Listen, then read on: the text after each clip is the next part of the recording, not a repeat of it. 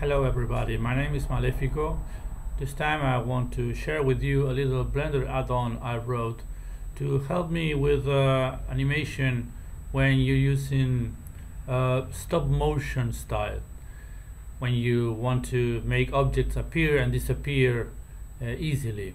You know, this is a task that is already possible in Blender, but it's quite a mess to deal with a lot of keyframes in Outliner to turn on and off visibility either for viewport and render at the same time.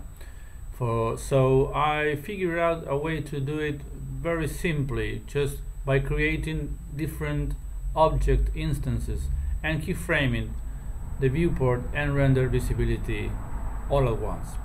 So let me show you how this works.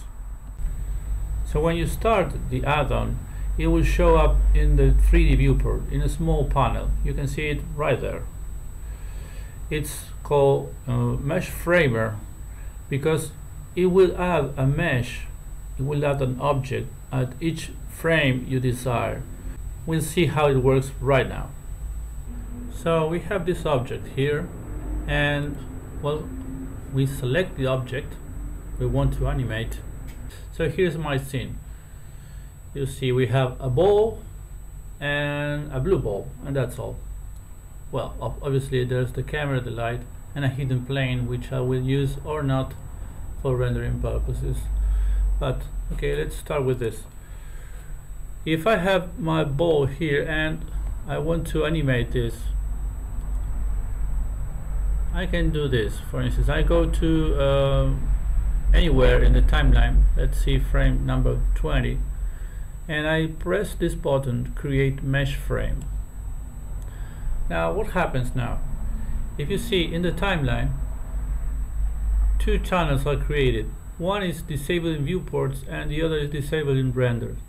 So, and two keyframes are added. One for the current frame, which is 20, and another one for frame 19, just one before. If you select this object, you will see this is my original ball, which is ball here.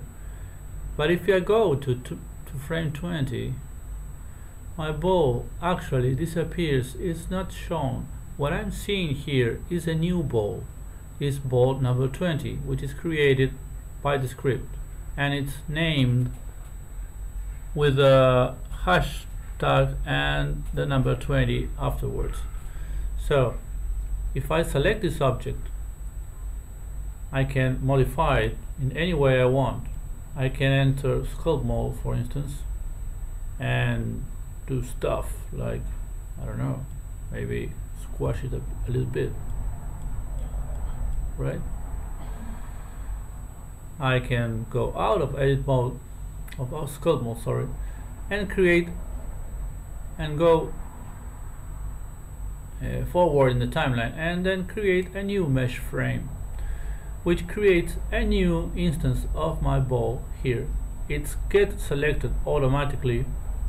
So this ball I see here is not the previous one, it's a new one called ball number 23 here. You can see in the outline, in the outliner, the ball number 20 got hidden, and in the viewport it's enable the new one. So I can now modify this again, and for instance go like this. Yep. So what happens if I exit sculpt mode and see what? Yeah, that is. You can see the three meshes are displaying one after the other, right? You can see it here in Outliner. Let me play this animation. Yeah, that's it. It's not too much. Okay, you can go on adding mesh frames to this and modifying it any way you like it. And every time you are modifying a new mesh, a new object, You see? You can add different objects to this one and it won't matter because we are just modifying a new object. So if you go to the graph editor here, you can see the kind of curves that are created. I will go here to this object. You can see the visibility is turned off and on and then off again when you don't want to see that frame anymore. So that is how it works.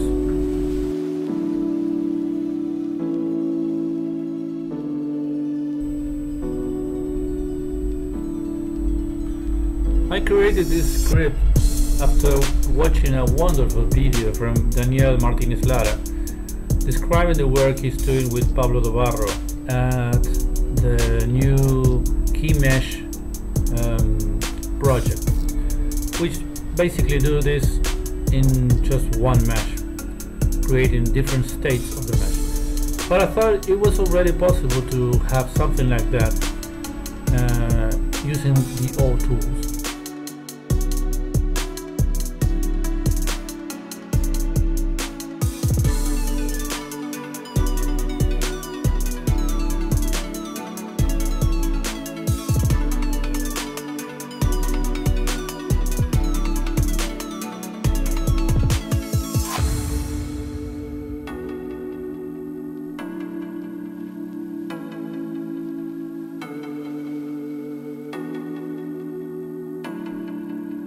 So anyway, you can combine this kind of animation with armatures, with different modifiers, with simulation, with whatever you want, because it will not interfere as long as you keep clean and neat all your keyframes in the viewport and render. It will show transparently. You can download this script from my GitHub page. It's Malefico 3D, and here you can find Meshframer.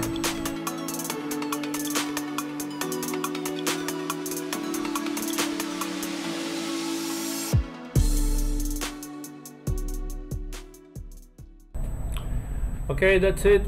Hope you enjoyed and let me know if it works for you. Bye.